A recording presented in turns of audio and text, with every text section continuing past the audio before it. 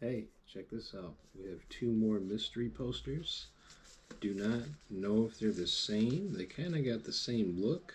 This one looks a little bit more red. This one looks a little bit more brown. But it's very hard to tell if they're different or the same. So we're going to open them both. We're going to start with this one. Have no idea what it is. Probably a Frank Franzetta print. Dark fantasy type of print. Let's check it out. Once again, it's got that high quality feel to it. Anybody have any ideas? Mystery poster number 4. Usually been unrolling from the top. Cool. Looks like Frank Franzetta to me.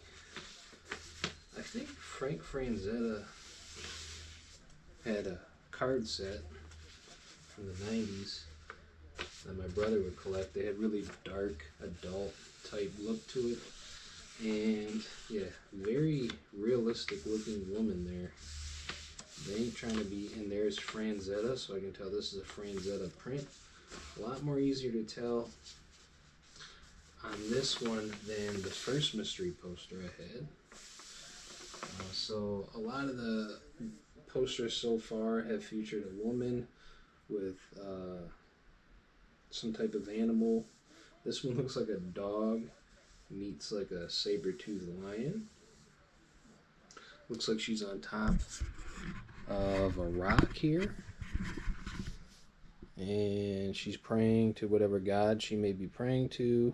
There's the Frank Franzetta print. Looks like it's about a 20 by 12 or so.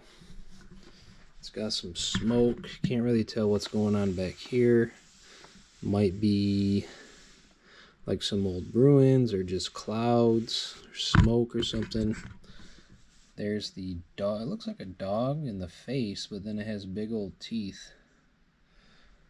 There's the woman celebrating or praying or waiting for it to rain.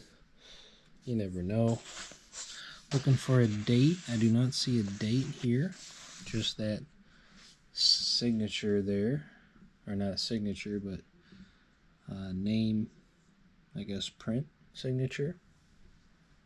Alright, so that's mystery poster number 4 so far, and I have a few more left with me right now and a lot more in storage, so stay tuned for more, and thanks for watching.